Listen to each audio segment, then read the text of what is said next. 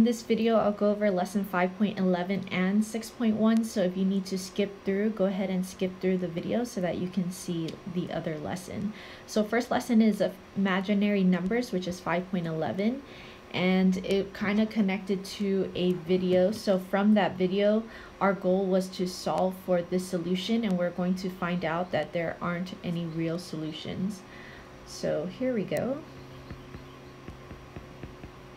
So if I want to solve for this problem, I'm going to subtract 1, and my overall answer is x squared equals to -1, but then I have to square root both sides, and then I get x equals the square root of -1. So this right here will be undefined in our calculator, but we actually have a solution to that, which we call imaginary number. So we're going to get an error when we square roots. So what do?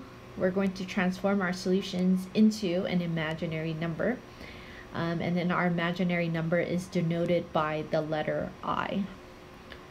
So I is actually equivalent to -1, and that's our rule for imaginary numbers. And then I squared is actually equivalent to -1 itself.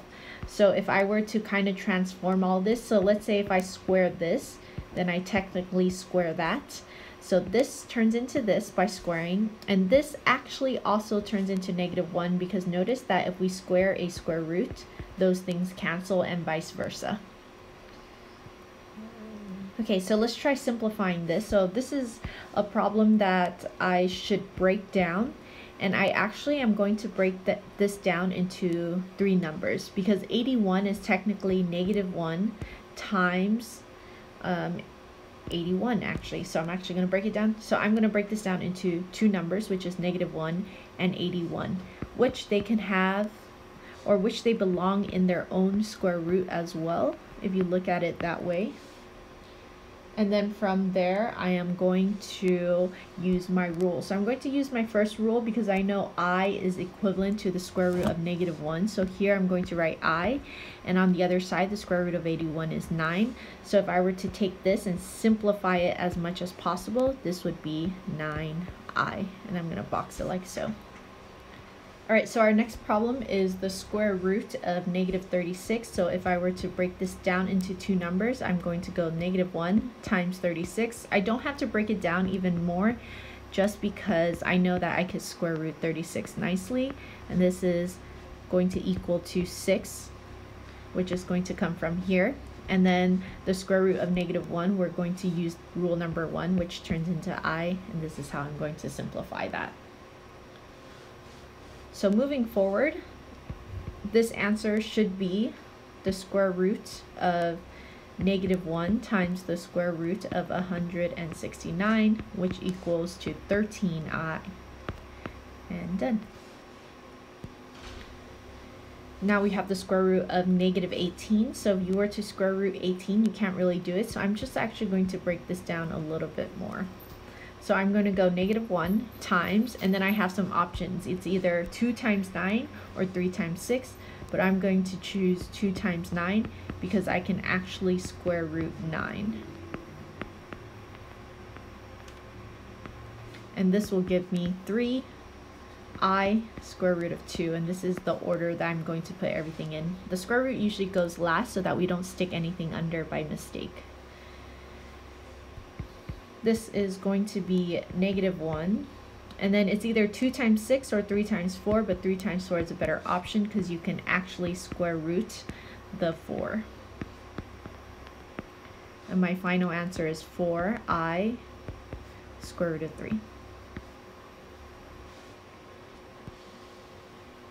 Okay, so everything we have done was according to rule number 1, but now we're going to move on to rule number 2. So rule number 2, it says I squared is equivalent to -1. So that just means use substitution. Wherever you see an I squared, just replace it with -1. So I'm going to go 4 times -1, which gives me -4, and that is my most simplified answer. In this problem, I have 3I squared minus 1, so wherever I see an I squared, I'm replacing it. My final answer is going to be -4. All right, so for this problem, we have 2i times 16i, which is technically doing 2x times 16x, so it kind of works out in a sense of this turns into 32x squared.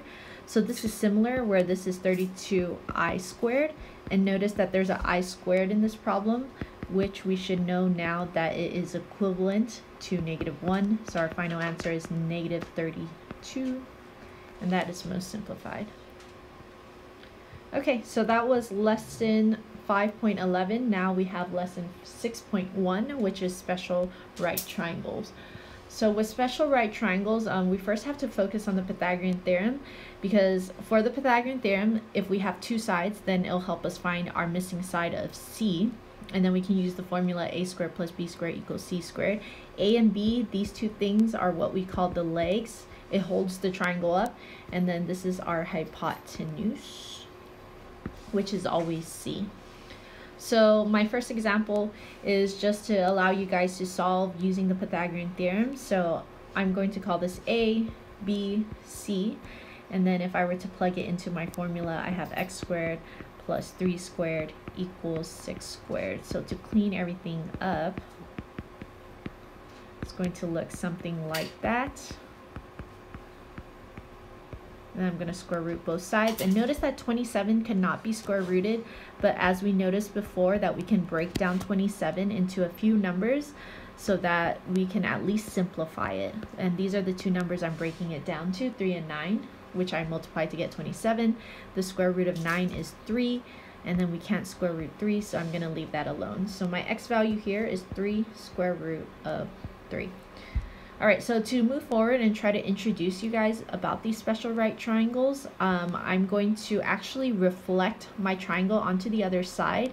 And when I do that, what happens is that I actually get some type of triangle. And this triangle is actually an equilateral triangle, because if I reflect my hypotenuse, this side turns into 6 centimeters as well. If I reflect the leg of 3, this side is also a leg of 3. So notice that this is 6, that is 6, this is 6, this is 6 as well, and then this is my height of 3 square root of 3.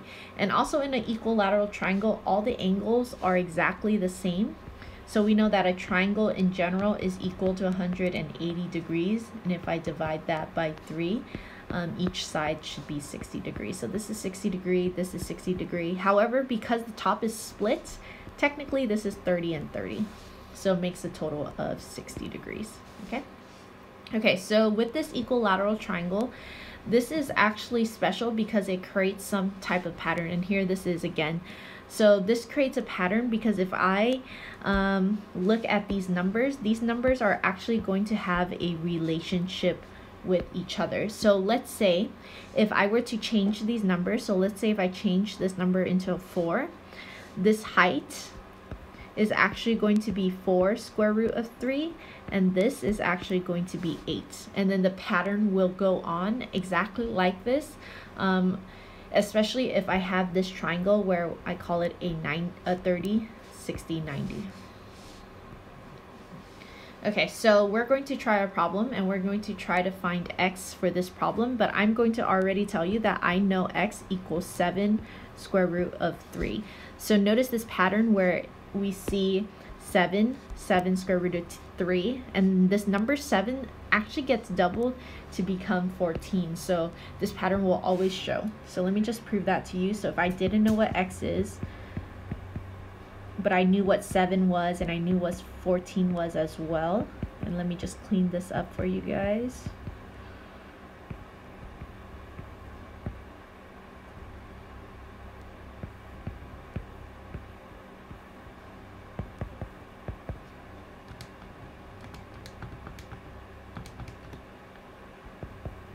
Okay, and if I were to square root both sides, I know 147 doesn't square root nicely, but I also know that I can multiply some numbers to give me 147. So 147 is technically the square root of 49 times the square root of 3. So this one, notice that the square root of 49 is 7, and then you can't square root 3. So this is my answer for this side, okay? And it's going to keep working again for other problems. So you guys are going to try out this problem, but what I'm going to tell you is if this number is 10, I know that x is going to be 10, and then my hypotenuse is going to double to get me 20, okay? So these are my numbers, and it's actually going to work out nicely if I were to actually prove all of this. So let me just show you that all of this actually works out nicely. So if I do this, that means that everything is going to work, okay? And if it doesn't work, then you know it's not going to make sense. So this 10 square root of 3 times 10 square root of 3 plus 100 equals 400, okay? So 10 square root of 3 times 10 square root of 3, something crazy that happens is I can do 10 times 10 first, which is 100. And then when I do this times that, the square root actually cancels, and I just get the number 3. So when I multiply two square roots together, it just gives me that actual number. And also, if you think of it that way, we can actually do it like this. So square root and the square cancel, so I just get the number 3, and I have plus 100. And notice that as I am doing this, my answer is coming out nicely. And then I get 400 equals to 400. Okay, so I know that the numbers that I have in here are correct. And notice that I just used my rule to get these numbers. So this is the idea of the special right triangle, which I call a 30, 60, 90. So in this 30, 60, 90, there is a pattern where across from the 30 is always just a single number. Across from the 60 is always that same number with the square root of 3 next to it, and then the hypotenuse always doubles. So let's say if I wanted to build a new triangle and I were to multiply my values, let's say if I wanted to make my triangle times, I don't know, 15, okay? So if I do times 15, I know this one is 15, then my hypotenuse always doubles to get 30, and notice if you do 2 times 15 you get 30. And then on the other side where you see the 1 square root of 3, it's actually going to be 15 square root of 3, and the square root of 3 is always across from the 60, so that's where the square root of 3 will always be. Okay, so in our special right triangle number 2 is actually something called a 45, 45, 90 triangle. This one's a little bit different just because we have different angles. So notice 45 plus 45 plus 90 equals to 180. So if you need to calculate that, do so. But on one angle we have 10 feet, and our other angle is also 45. So that means it has to open at the same length. So that is also 10 feet. And our goal is to find the missing side. So if I were doing 10 squared plus 10 squared equals x squared, because I don't know what x is, then I have 100 plus 100 equals x squared, which turns into that. And then I'm going to square root both sides. And then I can't square root 200, but I can simplify it into 100 times 2. So that means my x squared value, or my x value, is going to be 10 square root of 2. And like our 30, 60, 90 triangle, this one also has a pattern. So notice 10, 10, 10, but instead of square root of 3, we actually have square root of 2. And this is going to happen every single time. Okay, so to not show you all the proof, but this is actually going to be 3 feet as well, and then I have 3 square root of 2. And this is just coming from knowing that there is actually some type of pattern. And notice where the square root of 2 is at. This is at the hypotenuse.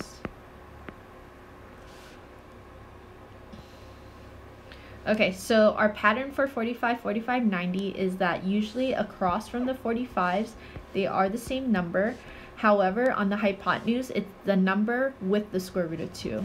However, for our 30, 60, 90 triangle, across from the 30 is our single number. Across from the 60 is that number, but it has the square root of 3 with it. And then from our hypotenuse, we have to double whatever is across from the 30. So 1 times 2 is 2, so we know that is correct. And then here are the practice problems. Let me just show you some answers, and I'll write in some keys as well. So across from the 30 is the 4.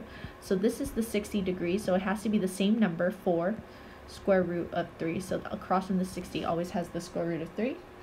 And then double 4 to get 8. This is also a 30, 60, 90. Across from the 30, I know that whatever number I have should multiply by 2 to give me 12. So this has to be 6. And across from the 60 always has the square root of 3, but 6 has to go in front of it. So let me just highlight that square root of 3 across from the 60. I have another 30, 60, 90.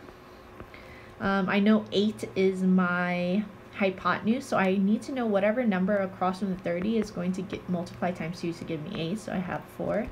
This is also 4 square root of 3, because that square root of 3 is across from the 60 typically. Okay, now 45, 45, 90 triangle. So across from 145 is a 5, therefore across from the other 45 is a 5. And the last one is 5, square root of 2. So I'm going to highlight the square root of 2. And then across from my 45 is a 15. Across from my other 45 must be a 15. My last one is 15, square root of 2. And then notice where the pattern and where the square root of 2 is. So to remember, if it's square root of 2 or square root of 3, what I like to do is that 45,